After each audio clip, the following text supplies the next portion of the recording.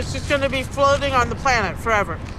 You know, wedged into the nostril of some innocent turtle. I was wondering if maybe you were subconsciously worried about our little threesome. Who are you? Fucking Brad Pitt and fucking the river runs through it thinking everyone wants to fuck you because you have fucking great hair? Whoa, okay.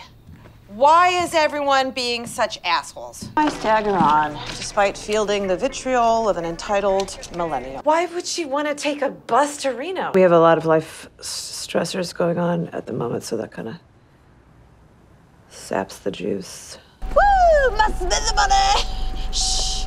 I bet they're the kind of family that does Molly and then just like has dinner together. That child was filming this, so you could ask him to fucking kindly delete it from apps, all the apps.